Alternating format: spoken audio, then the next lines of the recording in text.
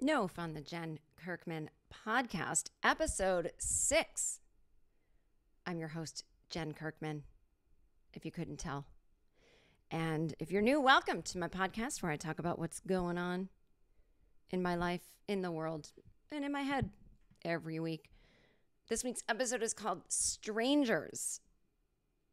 And for some of it, at least, I'll be talking about strangers talking to each other, me talking to strangers, but I'll be talking about a lot of other things on this episode, like the bizarre behavior of everyone in my podiatrist's office. I don't know, does everyone have long COVID? Is everyone's brain just broken? When my friends have discovered that I do enjoy talking to strangers, which I know goes against everything you think you know about me in the No Fun podcast, which is my I hate small talk policy, but I'll explain the difference. I'll be talking about Elizabeth Holmes bought a one-way ticket to Mexico after her conviction. I don't really know much about that woman, but we're going to find out together. Oh, and just so many other things. I don't want to promise too much up front. We'll see what I get to here on No Fun, the Jen Kirkman podcast. So in sort of rolling over last week's theme of scammers, I saw someone talk to another person on the subway. Oh my God, that must have been so scary. It was definitely in the theme of this week's episode, two strangers talking, but I ultimately think this guy was some kind of, if not scammer, let's just say dreamer. Does that make sense? I have this thing I always say about when someone wants to involve you in their latest thing, and they don't have to be a scammer or running a cult. It could be a friend of yours, or just someone you know sort of distantly, right? An acquaintance, and maybe you run into them and they think, oh my God, I've been thinking about you. You know, I want to start a podcast about blah, blah, blah, and I want you to be my first guest. And you're thinking, oh sure. And then you say yes. Oh, it's going to take an hour. I'll be their first guest. And then it just becomes this thing where now they're emailing you. And, you know, what would be really cool is if you could do this kind of prep work for it, or maybe you could even kind of guest host it for 3 weeks or go with them to the pitch meeting because they want to turn it into a this and that. I mean, it just starts spiraling. You're like, whatever, say yes. Don't involve me in your dreams and schemes. Dreaming and scheming. I got my own dreams and schemes. I don't want to be part of yours. That's what I always say about certain people. Oh, that guy, his energy is dreaming and scheming. I can't deal with it. I am so uncomfortable around him because you can't go more than 3 sentences of back and forth conversation before he's trying to tell you about his newest thing. And, you know, can you get involved? And it's, ugh. So anywhere from a hardcore scammer to a dreamer and schemer. Again, we can all be a dreamer and schemer. We all have our own dreams and schemes. But again, like I said, I got enough of my own. But I see this guy on the subway, and I had to leave before I got my answer of what the hell this is. But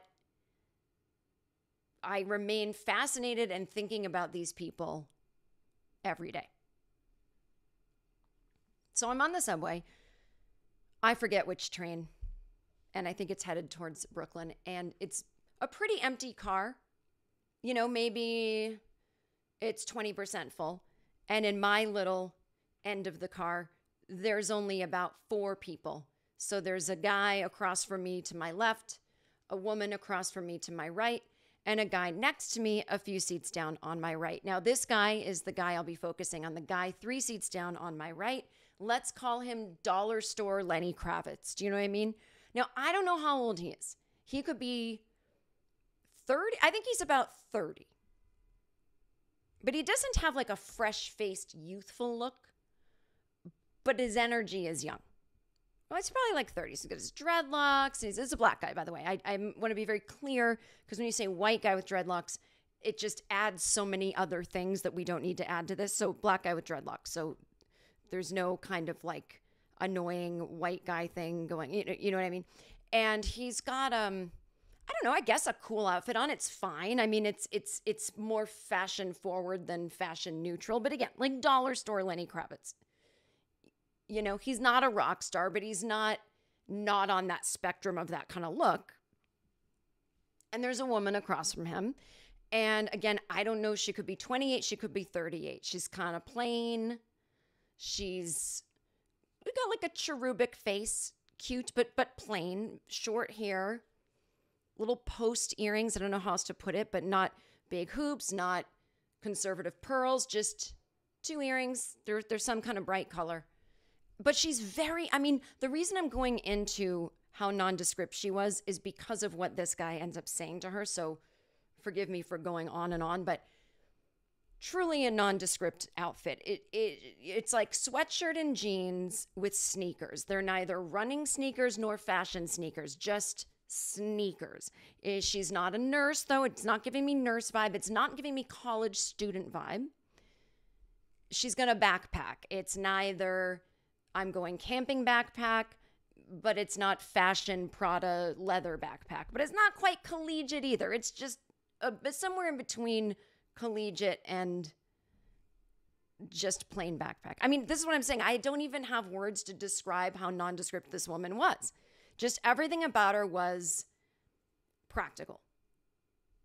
She didn't look like she had a creative or funky streak, I'll put it that way. Not that she couldn't deep down inside.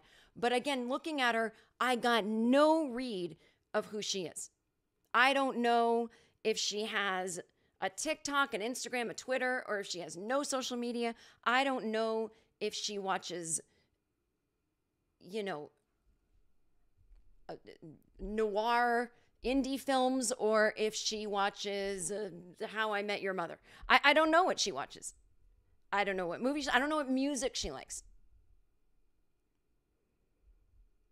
And so this guy, so she's got her earbuds in, and so this guy starts talking to her because when a woman wears headphones in front of a man, the headphones become invisible. Men cannot see headphones on women. It's a thing.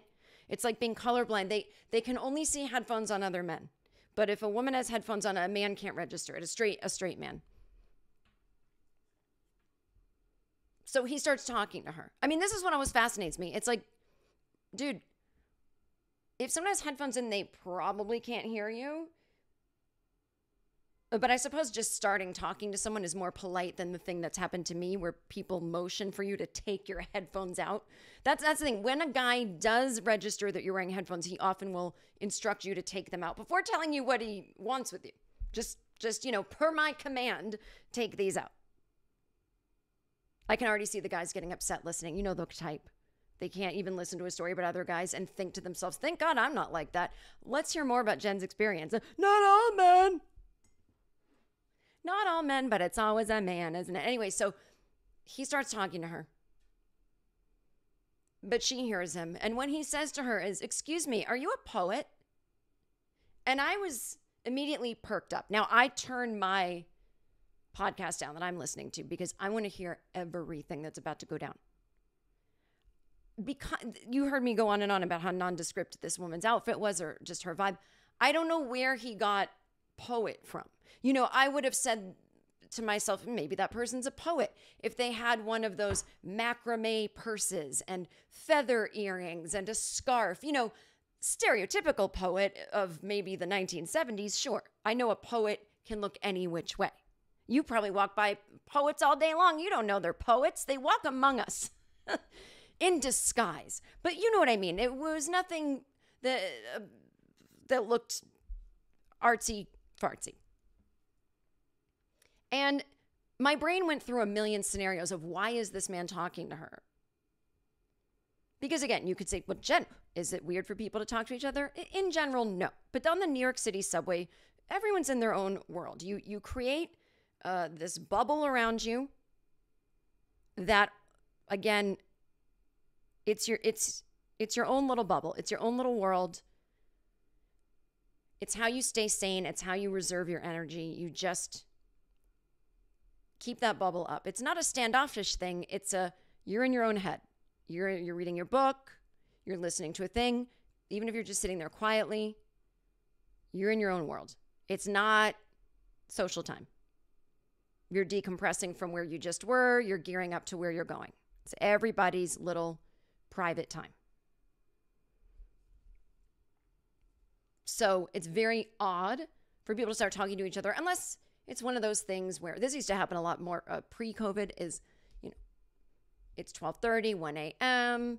People have had some drinks. People are piling in the car. You know, you're young. You know, young people talk to each other or just whatever. There's just a general vibe going on. But even then, I'm making it sound too much like, and then everyone acts like they're in a bar. Not that either. So anyway, are you a poet? He asks. Now, again, my mind is working overtime to figure out why he's saying that. And part of me thinks, oh, maybe he means, are you that poet? Maybe he recognizes her. Maybe he went to a poetry reading at a bookstore recently, saw someone read, thinks this woman looks like her, wants to pay her a compliment. Where can I buy your book? That was so great. And he's really saying, hey, are you that poet? But he's not. He's saying, are you a poet by any chance? I know that he's doing some kind of line, right? He's either trying to pick her up or he's, I don't know, running a poetry cult or something. I just, something was off. And it's not because Jen's so cynical. Someone talks to someone else and they obviously are trying to start a cult. I'm telling you, it was a vibe. In New York City, if someone talks to you, they're not always trying to start a cult. In Los Angeles, when a stranger talks to you, they're always trying to get you to join their cult. They may not even know they're in one. They just think they go to this group every week that told them they have to bring more people in and it hasn't dawned on them yet. Or they want you to do some multi-level marketing thing or something. But in New York, it's like, okay, I'll give you a minute. Let's just see what this is. But I'm going to be very reserved. So she seems almost flattered and she says, no. But she gives this vibe of no comma, but I see where you thought that because, you know, I actually do like there was that kind of, well, but, and she's taking out her earbuds now and putting them in her earbud holder. And I'm wondering, were you going to do that anyway? Are you getting ready to get off the subway? Or are you wanting to engage in conversation with this guy? And then I felt sad because I thought, if this guy is hitting on you, I don't want you to end up with him because I don't trust this man. Does that make sense? Let's just say you're Earth's most normal person. You're an amazing person. You've got a good attachment style. You're not a rapist. You're not a creep. And you truly are just feeling a vibe with a woman on the subway and you want to ask her out and you've never done anything like that before and you'll never do anything since because you end up marrying that woman. I'm telling you right now, if I were the woman, I would be constantly thinking, I can't believe I met this guy on the subway. Something's weird about him. Will he end up taking my life savings someday? Or I don't know. I feel like if you think the love of your life is sitting in front of you on the subway, why would you burden the love of your life with giving her such a confusing situation as to should she trust this guy talking to her on the subway? Statistics show she shouldn't, right? Just like if you love something, set it free. If it's yours, it'll come back to you, right? So if you see the love of your life on a subway, this is men to straight women, don't bother them. Just know that's the love of your life and you're going to respect her by not freaking her out and just get off the subway and you'll run into her at a party if it's meant to be. But I'm telling, it's too much for me. So she starts talking and she says, well, I do, I do some music, so I write lyrics, which she said, you know, it's, I guess you could call it poetry, although it's not poetic at all. And I really don't know anything about poetry, but, and she starts laughing and she's coming to life. But this guy not coming to life. He's not, there's no look on his face that says, holy shit, I threw out a line and I caught a fish. We're vibing, we're talking, you know. He stays kind of the same energy, which freaks me out. So then he reaches across the aisle and shakes her hand and he says, hi, and I don't remember anyone's name after that because I had an out-of-body experience from the trauma of just watching two people shake hands who have been sitting on a dirty subway and who knows where anyone's hands have been. It's too much for me. So they shake hands and he sits back down. And then it's quiet. Neither of them speak for another 30 seconds. And then it's my stop. And as the train is slowing down, I'm starting to stand up. And he leans forward and rests his elbow on his knees and clasps his hands together and is sitting in that used car salesman, here's the pitch way. And he says to her, I asked you because I'm looking to expand my network.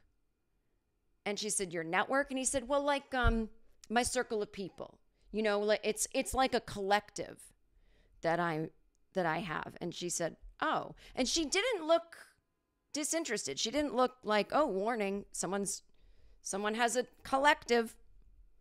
Someone has a.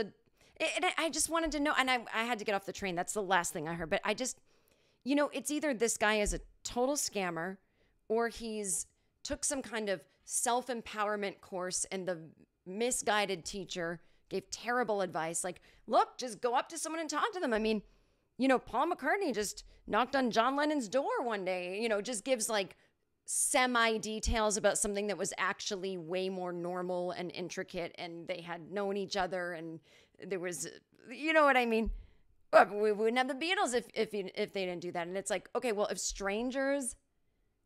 stranger didn't talk to someone else, we wouldn't have Charles Manson's cult either, right? So you don't give me this person one time. We're not going to have the Beatles part 2. Whatever that guy was doing with the woman who's not a poet, it's not going to end up being at the level of the Beatles. So I think it might have been as innocent as he's new to New York. He thinks you just talk to people and you start putting something together, and had no self-awareness that, dude, this is a woman, you're a man. That's already probably scary for her. Secondly, whatever you're saying sounds like gobbledygook to someone else. And I don't know if she was doing that polite thing that women do so that we don't get chastised or killed. Oh, great. But I'm telling you, there was something about her entire vibe that made me think she was interested in talking to this guy. But look, he's a dollar store Lenny Kravitz, you know, makes the ladies go crazy. But I don't know. I am so curious to know how it ended up. I want to know what his team is, his group, his collective, his whatever word I said at the beginning that I already forget. Expand his circle.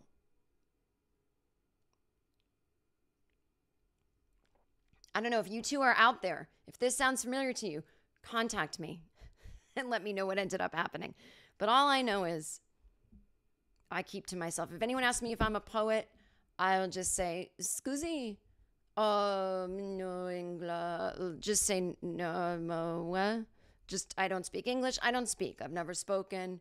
I got my mouth glued shut 10 years ago. Whatever it takes. I don't need your schemes. I don't need your dreams. All right. I'll keep talking on the other end of this.